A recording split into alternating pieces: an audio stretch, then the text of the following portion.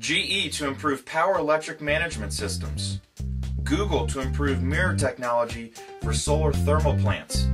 And a new design for a BMW hydrogen fuel cell motorcycle. This is the Daily Energy Report.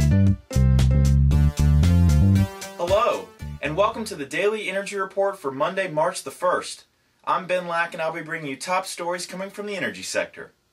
General Electric has announced a new initiative to improve systems that convert DC electricity to AC power. The company is already increasing their research teams in the US and China, and has recently announced plans to invest money in labs in Munich, Germany.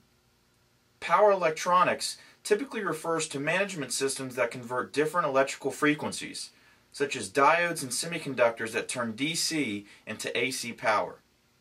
The increase of renewable energy generation, which produces DC electricity, has created a bigger need for solutions that convert the DC power into AC for transmissions along power lines. The devices need to be more efficient and compact than existing models, and GE feels like it's up to the task. Google has announced that they have developed a new mirror technology that would help cut the costs of a solar thermal plant by almost 50%.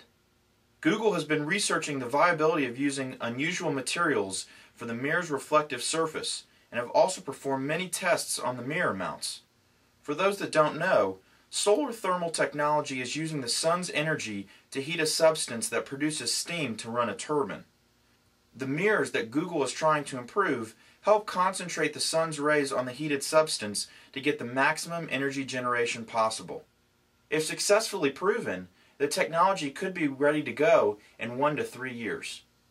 And finally, BMW has recently received a new motorcycle design that's powered by hydrogen fuel cells from design students at ISD University in France.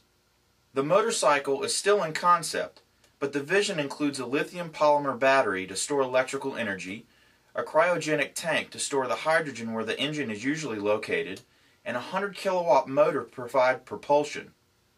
Fuel cell research is expected to reach $4 billion in 2010, and it's expected that more than 500,000 fuel cell light vehicles will be sold annually by 2020.